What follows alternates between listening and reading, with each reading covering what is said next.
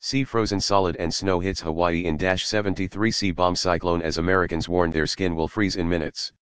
More than 100 m now affected by freak winter storms as shocking reports emerge of pet dogs dying after being left outside to freeze to death. Americans are being warned their skin could freeze within minutes after brutal Arctic winds made it feel like -73 in parts of the states. The extreme winter bomb cyclone also sparked the ocean to freeze solid on the Atlantic coast and snowfall to hit the holiday Isle of Hawaii in the Pacific. More than 100 million people are now affected by the deep freeze, which looks like it will last until the end of this week.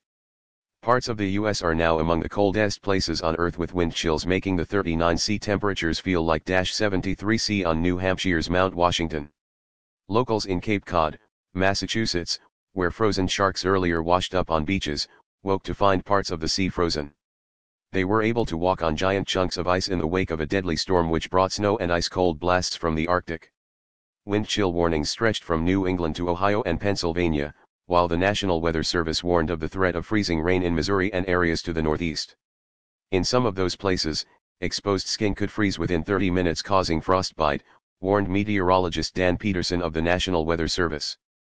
Frostbite occurs when the flesh freezes due to prolonged exposure to cold temperatures. It is most common in fingers, toes, nose, ears, cheeks, and chin. In severe cases, it can lead to amputation. Meanwhile, police in Connecticut have charged a woman with animal cruelty after a dog was found frozen solid chained to a fence outside a home. The incident was one of several similar deaths reported in recent days as bitter cold grips the eastern U.S., prompting animal rescue organizations and local authorities to issue warnings about giving pets shelter.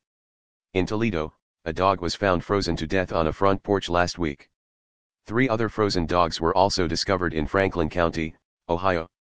Several states have recently stepped up penalties against pet owners who leave animals exposed to extreme weather. The cold snap hindered efforts by crews to clear snow and ice from roadways after the blizzard, which clobbered the Northeast after hitting as far south as Savannah, Georgia and Tallahassee, Florida. In New England and the Middle Atlantic states, the storm forced hundreds of schools to close and commuter rail services to suspend or reduce service.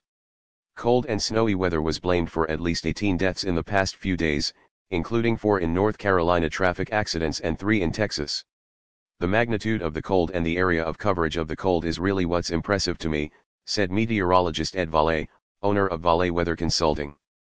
Killington, the famous Vermont ski resort, closed on Saturday as wind chill on the slopes was at least -46°C.